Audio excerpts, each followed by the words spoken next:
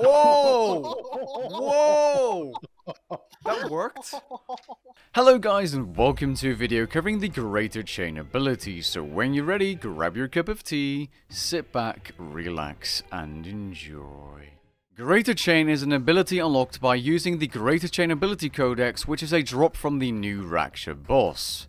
What this ability allows you to do is deal AoE damage after you've used your chain ability, allowing you to hit every single target chain hit for 50% of the damage the ability would have hit on your main target. More specifically, what it does is it splits the range of damage an ability can do in half. For example, Deep Impact's 40 to 200% ability damage turns into 20% to 100% ability damage. This ultimately means that hits on secondary targets can vary in levels of damage output. Just like with Greater Ricochet, the amount of targets Greater Chain can hit can be increased by using the Corroming perk up to a total of 6 using Corroming 4. Now, you can get unlucky and making a bunch of these gizmos can be annoying and very costly, so keep that in mind, especially since Greater Chain isn't as effective as Greater Ricochet for single target DPS. This may or may not be changed in the future, so if that's the case, I will probably change the title of this video, but as of right now, Greater Chain works entirely different than Greater Ricochet, apart from Corroming adding extra hits. For those wondering, here are 4 effects that only affect the primary target, including Sacrifice Heals, Shatter, Reprisal, and Vulnerability, of course, not being applied to every single target. That's a little strange actually, because I would expect that to work since we have Vuln Bombs, but I think it has to do with the fact that the auto attacks of your spells cannot snipe your Greater Chain effect. As for multiple targets, Storm Shards can be applied to all targets with Chain. Tuska's Wrath ability does work after Greater Chain, and the hits on task are absolutely massive. Dragon Breath apparently has the chance to apply Combust on secondary targets if using the Dragon Rider Amulet. The G-Staff spec does work on multiple targets. The Horror and Shock abilities do knock back all enemies when used with Greater Chain. Smoke Tendrils do apply to all targets, but there's a good chance you will KO yourself because you get all the bleeds. And this does work in PvP, as you can see on the video. Onslaught also works, which is quite funny, but you of course get extra damage for the amount of targets you hit extra using Onslaught. The Inspiration Aura does give you extra adrenaline for every successful target hit. Debilitate does apply the damage debuff against all targets hit. Corruption Blast Blades do work on all targets, meaning that the first hit, the highest hit, is applied to every single target with the chain, which ultimately means the targets that usually get the second hit and then start bleeding with Corruption Blast have an extra hit on top of that, meaning Corruption Blast will do more damage overall.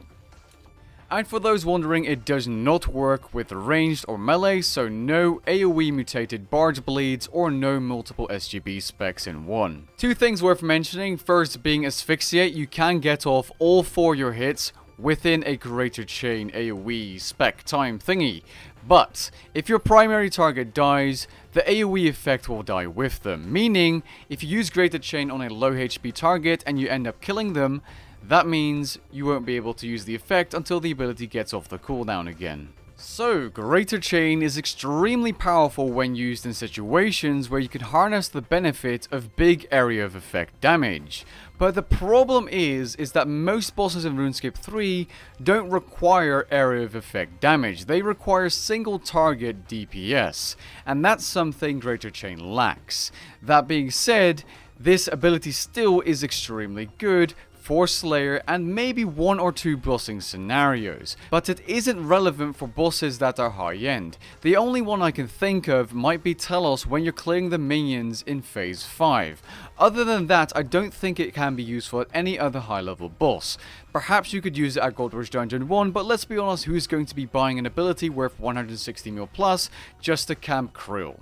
It is of course useful when you have minions or stuff to clear like the elite dungeons, But for the majority of the mobs in Elite Dungeon 2, you're probably better off using Chinchompas. Even though the damage with the Chinchompas might be slightly lower depending on what you use with Greater Chain, you can use the AoE effect of Chinchompas every single attack, while with Greater Chain you can only use it for the first attack you do. This makes Greater Chain not good and not bad at killing the minions in Elite Dungeon 2, giving you no other reason to use magic at all, because you could just simply use ranged, Greater Ricochet and Chinchompas, and it's going to be a lot better than using magic. And the problem with that is that magic doesn't really have much going for it as of right now, and I'm going to make a separate video about this, but there's absolutely no reason to take magic over ranged at Elite Dungeon 2 right now, because ranged does have Greater Ricochet.